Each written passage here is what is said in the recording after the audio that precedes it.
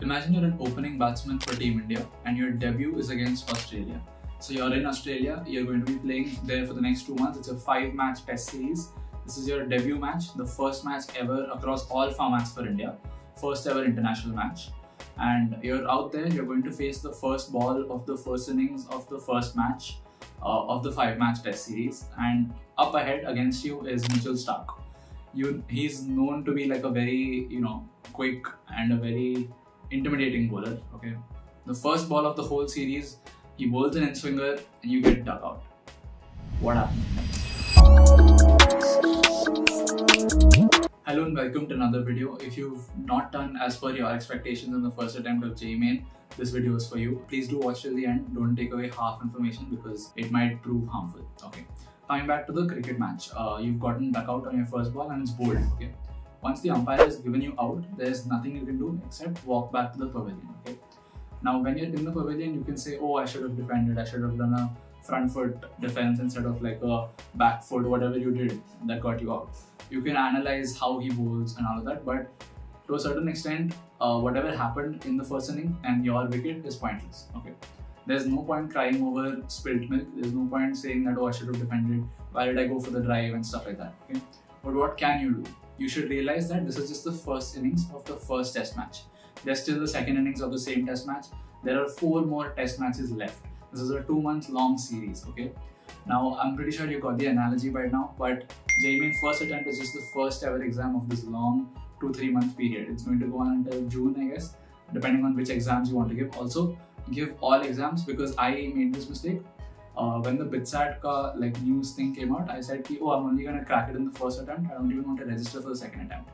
But I ended up getting into BITS because of the second attempt of BITSAT. Okay, so don't be too arrogant. Give all exams. Okay. Before we move on, let me just tell you my story. So in my first attempt of JEE Main, I got 93.5 by getting just 90 odd marks because mine was the toughest shift of all. Okay. Then in the second attempt, I actually got more marks, around 120 or something like that, above 110 for sure. But my percentile in the second attempt was just 90 because A, I think mine was an easier attempt, and B, many more people were prepared for the second attempt as opposed to the first attempt, because you have that 1 month or 2 months or whatever extra. Ours was just 1 month because June and July, but you guys have Jan to April, so that has to be a huge factor. More people are prepared for the April attempt because 3 more months plus boards are done, so they've studied at least for that portion. Boards are largely NCERT depending on which board you are. I'll try to make a separate video for that. But yeah, most people are more prepared for the second attempt compared to the first attempt. So you need to keep this in mind that the competition is much more for the second attempt as opposed to your Jan attempt. If you have cleared, gotten more than 90 odd percentile, then you've cleared it. Now you need to focus on either A, improving your percentile, or B, going all in for JEE Advanced. That's a choice you have to personally make. I'm just here to sort of help you along the way. Okay. Now back to the cricket match. One thing that you have learned from your golden duck experience is that you probably suffer a bit against the in-swinger, right?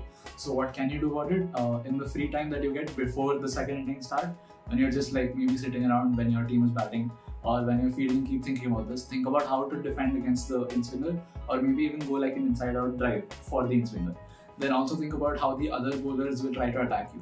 Maybe Hazelwood might put those bouncers and sort of try to get one past you. Okay, you might nick it when you're going for the uppercut or something like that. Okay, these are things you need to keep in mind, because suppose you messed up in, say, chemistry in JEE Main, then you need to figure out which chapters you're weak in chemistry, or which chapters are too tough for you in maths, and maybe watch just one shots of that, or try to get help from your friend or teacher or whatever. Okay, you know what you are weak at because you got dug out because you did bad in JEE Mains. Okay, now you know what you're bad at or not that good at. Okay, this is a very good thing because data, whether it be writing exams or content creation or whatever else you're doing, data is super important.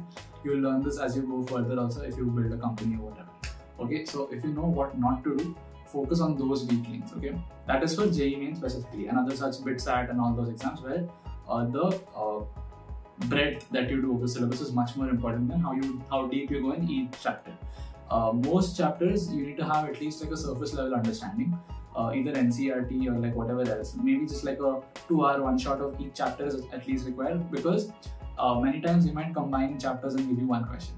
Okay, so you need to know a bit of, say, electromagnetism and a bit of AC circuits and all that, because they might come combined in some questions. Okay, Now coming on to the the whole thing ki, okay, this was my first shot and I messed it up. I have failed at KVPY, UGE, UGW, UGE whatever, JEE Advanced, Manipal sort of.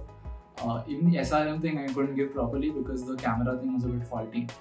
VIT I got like a very bad rank, and many more exams. BITSAT first attempt and so many other exams. Okay, but here's the thing: the world doesn't care about all your failures. They only care about the one victory. Like for example, nobody cares that I didn't crack JEE Advanced. Okay, some people care, but they care that I cracked BITSAT and I'm in BITSCOA now. Okay, you only need one win to prove all the other people wrong, to silence all of those people who keep talking about your failures, and even to silence your inner devil or whatever you have that's saying ki bro you suck or whatever. Okay? You just need one win. Okay, and over the next 2 or 3 months you just need to get one win in these competitive exams. Board exams obviously are there.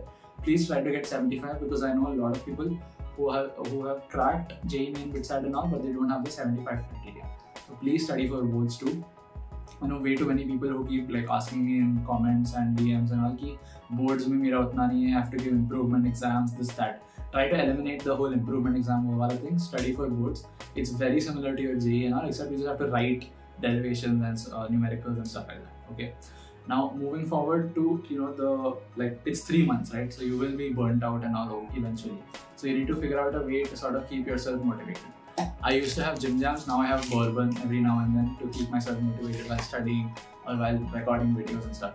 It can be as simple as bourbon or as complex as playing Spider-Man after every 3 hours of study, something like that. Something that keeps you sort of rejuvenated. Maybe go for a swim or a run or a walk, whatever does best for you. Okay. So yeah, I think that's pretty much it for this video. Also, please don't spend time watching more of these strategy or these videos. Everybody just wants to make money off of your anxiety and like time, okay, and attention. So please make this one of the last videos that you want to see before your boards, at least, because they'll be in Feb, March or whenever you have your boards. Study for boards, but also parallelly study for competitive exams. You just need one win, okay? One win can change everything. That's it for now. All the best. Keep studying, and if there's anything you need, just comment or check out strategy.card.co, and that's it.